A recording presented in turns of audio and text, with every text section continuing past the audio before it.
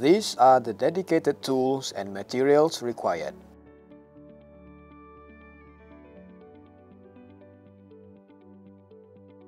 Copper pipe is required to be stored in a proper way to prevent any contamination from dust and moisture due to not covering the exposed ends of the pipes.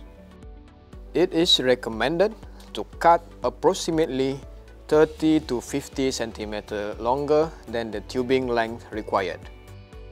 Cut the tube with a copper cutter in a circular motion.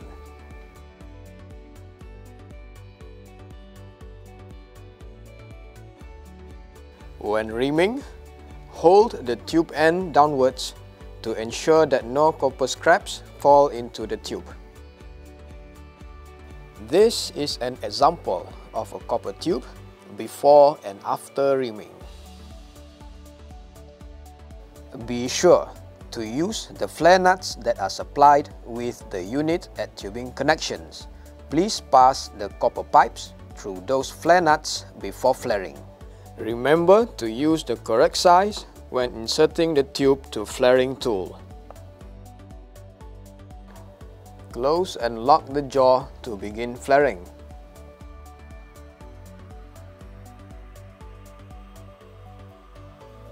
Release the lock once you hear the sound. This indicates flaring is complete.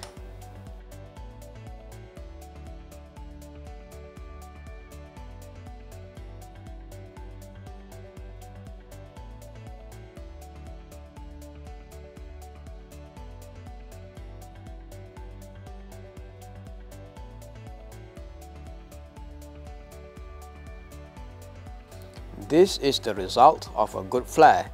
The inside surface and edge is glossy and smooth. The tapered sides are of uniform length. This is a result of a bad flare if the tube appears as shown. As you can see, this flare is not smooth and too big to fit perfectly at the tubing connection. Here is the comparison of good and bad flaring. If connecting is not done immediately, always apply a sealing cap to the tubes to prevent dust or water from entering before connection. If you do not have a sealing cap, you may use a waterproof tape instead. For proper connection, align the union tube and flare tube straight with each other. Then, screw in the flare nut tightly to obtain a smooth match.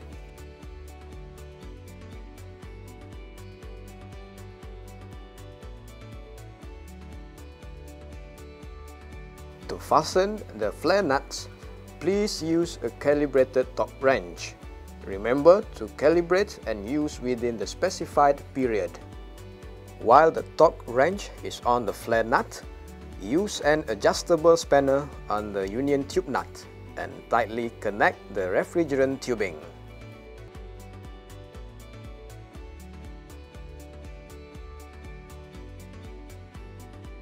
If the flare nuts are over-tightened, the flare may be damaged as shown. Damaged flare could result in refrigerant leakage. To prevent damage to the flare caused by over-tightening of the flare nuts, please refer to the manual before tightening. Please refer to the instruction booklet before your installation. Panasonic